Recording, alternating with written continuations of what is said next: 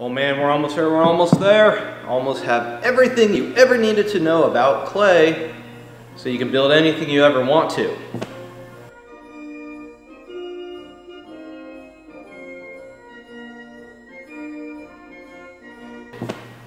Well, not really.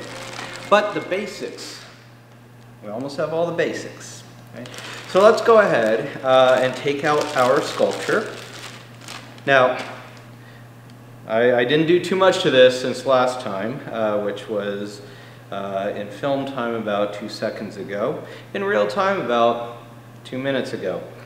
And what I have here is not necessarily a finished sculpture, because I do want to talk about cleaning it up, having it finally presentable.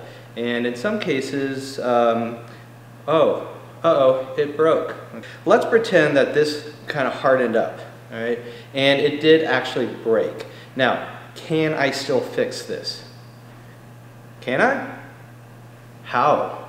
Of course I can. Fix anything. Score and slip, okay? So even a piece like this, even if it breaks off, okay, you can actually,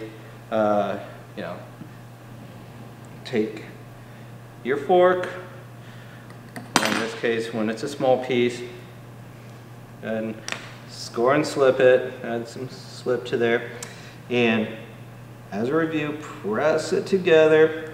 Now, here's a little reason why I wanted to do this, is because when you join two pieces together, sometimes they don't join perfectly. Okay? So I'm taking, a smaller section, even the fork would work. I do want to try to bring clay from one element to another. And in a way, it's like stitching it.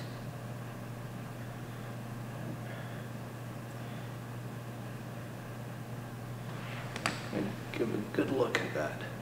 Okay. And it's ugly right now. I know this. Okay, but it's getting repaired. Okay, so you stitch it, and then of course, while you're stitching it, you're kind of filling in the gaps, and then you can take the wood tool again, clean it up. And again, this doesn't have to be a super quick fix. You should take your time. But again, just like anything, it's not about smoothing it. It's about making sure that the clay is getting attached to itself. Now, in all honesty, I am doing all these videos in a day. So the clay does not really have a lot of time to set up or dry. Okay? But moments ago, I didn't speed up the film. I didn't do anything. Moments ago, this was in two pieces. And now it's in one again. Right? But I took the tool, I took the wood tool, and I brushed the surface area of it to clean it up. Which actually leads me to our finishing techniques. Okay? Normally, I like the clay to dry slowly. If you let it dry slowly, it doesn't have a chance to really quickly separate from itself, because a thinner piece against a thicker piece will dry at different rates. So if you attach a thin item to a thick item, that thin item is going to dry faster and has the chance of detaching. If you let it slowly dry, chances are is that it'll dry more evenly at an equal rate. Okay? So as the clay begins to harden, use that to your advantage. There's a few things you can do while the clay is hardening. You can still add or repair elements. Bam, I just did that. Okay? The clay was still quite fresh, so it was a little easier to do, but even if the clay gets a little bit firm, you can still attach pieces. Easier to clean the surface. As the clay begins to get a little bit hard and you use something like the wood tool, okay, then you can run it over the edge of the surface and create a nice smooth texture that way. Okay? Now, on the same token, you can take something like your loop tool, right? And you can actually carve into the piece.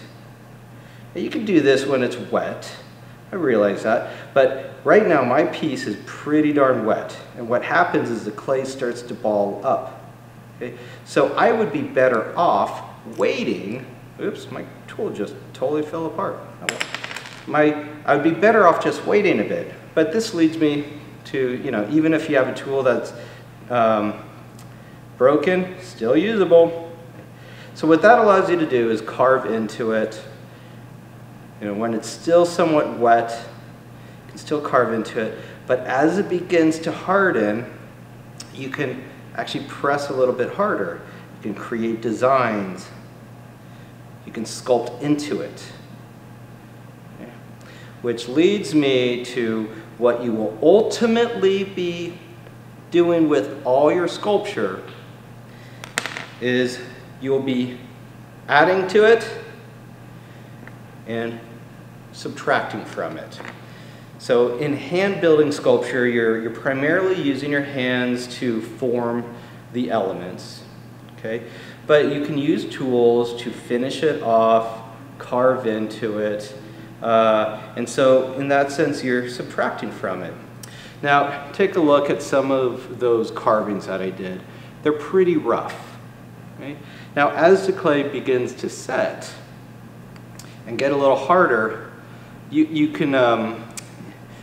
find it easier to clean it up. But if you want to have a nice clean surface, okay, you do need to take the time.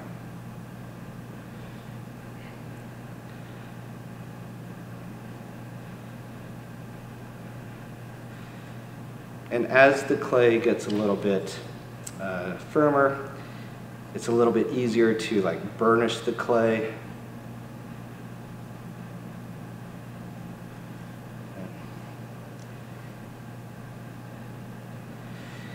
Really resist smoothing out everything with your finger. Okay. I do use my finger just to kind of get rid of some of the big stuff, okay? But I am using this tool, the wood tool, or even like the tool that had a loop on it and the edge now just has kind of a squared edge. That's totally usable too. Or even if you want to take your fork and use that.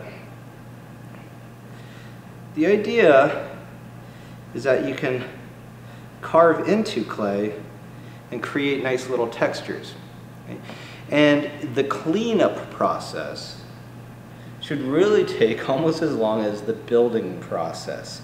And I'm gonna share with you my pet peeve, okay? Drawing on clay. I know we do a lot of drawing in the class, and you could say, well, I'm using the element of line to express myself. But so often, people will just say, they just start to draw, and instead of creating texture, they just draw. Now, I'm not saying that every single line is horrible. You can use lines texturally. As you can see, that's somewhat effective in creating kind of an effect, okay? But generally speaking, try to avoid just drawing on your clay piece. So a final note about finishing a ceramic piece is going to the very first thing that we talked about, and that is air. Can air be trapped anywhere in your piece? In this particular case, I have an open bowl and I have this kind of beak thing and I have some carving. Nowhere is there really a place that can trap air. Now, if I were to take another half of a cup and place it there and create an air trap, that is a problem. But at this particular stage, it is not. Okay? I say that because when you fire a piece, it runs the chance of blowing up. In our particular case, we are really worried more about the structure and the stability of the piece, and not so much if it can be fired or not.